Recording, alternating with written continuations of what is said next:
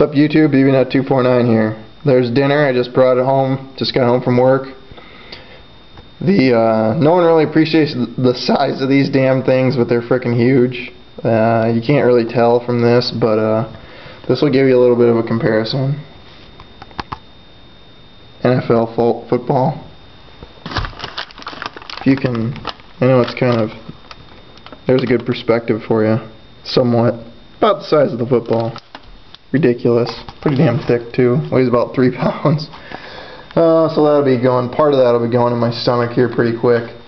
Got a Mailday here. I opened it already. I actually ran this once, but I ran out of battery, so I'll do it again so I can finish up. First, got a ghetto rig top loader. It's like dingy and stained from who knows what. Been sitting in a toilet for a week or something, I don't know. Looks like hell, but the card looks like it's in good shape, so that's all that really matters.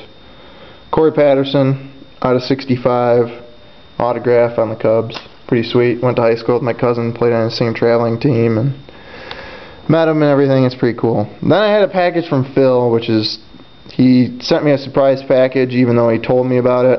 I was planning on sending him one too, and it went out today, so hopefully you get that. It's got some okay cards in it, so hope you'll enjoy it. Bunch of Vlads he sent me. Here's one out of Pinnacle. Donruss Classics. Studio 04. Upper Deck Collector's Edition, or Collector's Choice, excuse me. Stadium Club. That's my favorite one. Bowman's Best.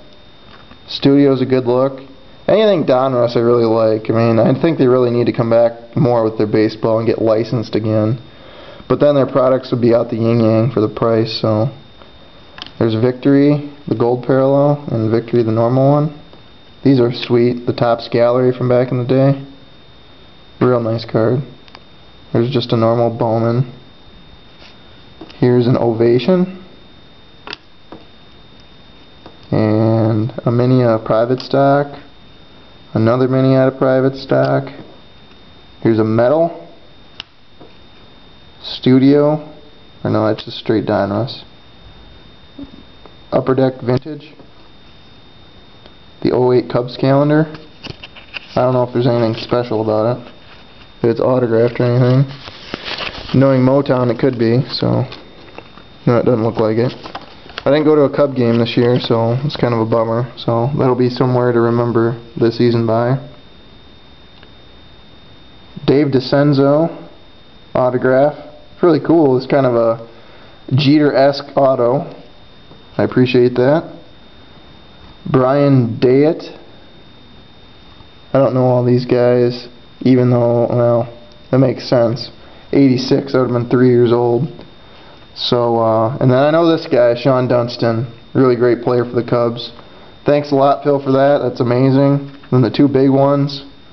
An honor roll out of Upper Deck jersey card when he was back. I don't know if it's numbered. No, it's not numbered. Really sweet. And the big one, Sam Fold rookie auto. It's my second one. I know I had told him I was kind of interested in that, so probably have to hook you up more because my package isn't as good as this one. But you know, it's kind of a blind trade. Hopefully, if you need that Huntley auto, let me know because I'll definitely send that out to you. I didn't send it out because didn't know if you already had his autograph or that exact card, so just let me know on that. I'll send it out to you, and just let me know. I don't know.